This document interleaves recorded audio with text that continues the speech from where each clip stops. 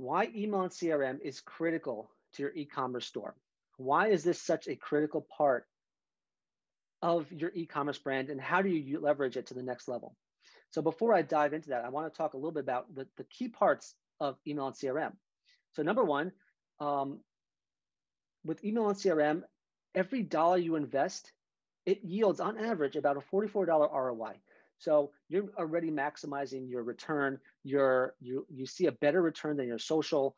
You can see here on the chart, it's much more effective at acquiring people than social media.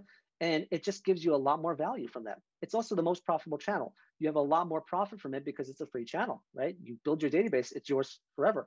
It's an owned channel versus a borrowed channel, right? On Facebook or Google, you're borrowing their audience from them. You're kind of leasing it from them and paying them to use it. So it's also a customer-centric channel, which means that it's a one-to-one relationship.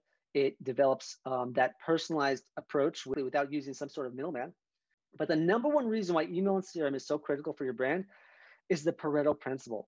You may have heard this in a different way, but the Pareto principle is pretty much, it explains that 80% of your results come from 20% of your efforts. In other words, if you apply it to e-commerce, 80% of your revenue comes from 20% of your customers. I guarantee if you look into your data and dive into your customer value, you'll see that majority of your revenue comes from just a very small portion of your database, a very small portion of your customers.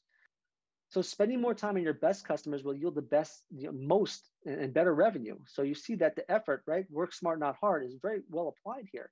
You can definitely get more revenue by just generating, just working within your best customers.